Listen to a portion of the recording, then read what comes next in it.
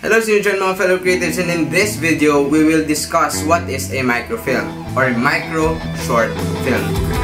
Intro.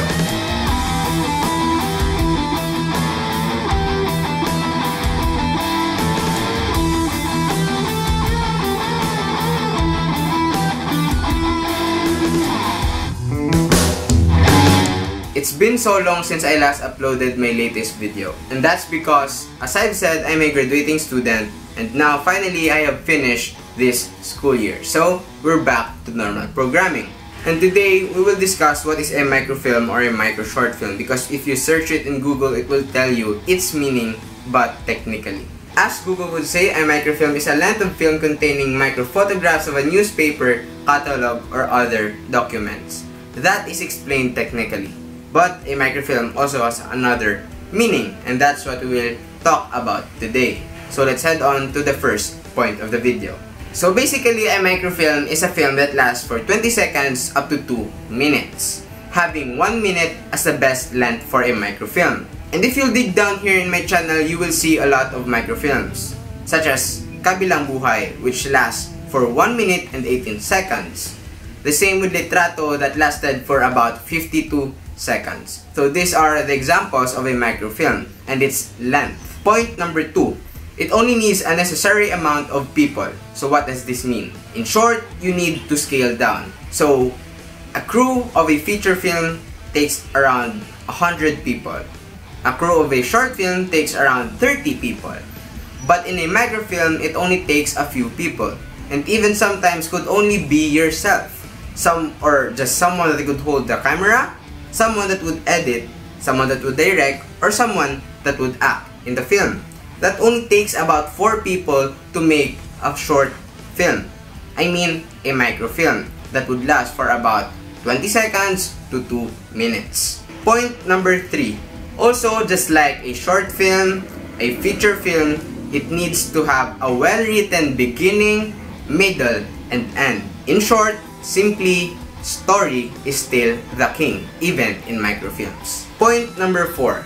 Everything is done in a minimal way. Point number 4 relates to point number 2. It only needs a necessary amount of people. That means that the film has to be minimal itself. So the number of takes, the number of cuts, the number of scenes should be minimal. And of course, the number of crew and gear should be minimal.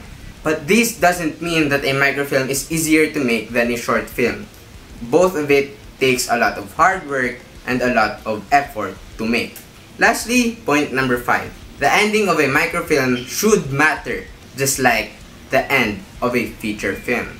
So nothing is above and nothing is below. That means that a microfilm is just as equal important as a short film and as a feature film. We shouldn't think that microfilms are films that are easy to make, because these are films that make us better, and here's why. So the reason behind why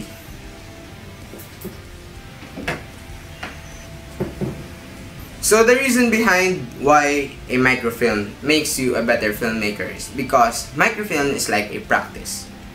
It doesn't take so much people to do that you can do it yourself. So the more that you do it, the more that you practice yourself. This may be in writing, in directing, in cinematography, or in editing, or in any form or aspect of film making. Basically, the more experience you have, the more things you learn. So if you make microfilms a lot, then you learn a lot because you experience a lot. This may take experiences in editing, experiences in lighting, experiences in directing, experiences in writing. So that's it for this video. What are you waiting for? Go ahead and make your own short film now to be a better filmmaker. Please subscribe to my channel. We're almost gonna reach about 50 subscribers. For me, that's already a lot. So thank you so much for everyone that have subscribed in the past few days, even I haven't uploaded any content in this channel. Also, comment down below any content suggestions that you want to see in this channel, and please hit the like button, and see you in the next video where we will discuss landscape photography. Don't hate, just create. Thank you.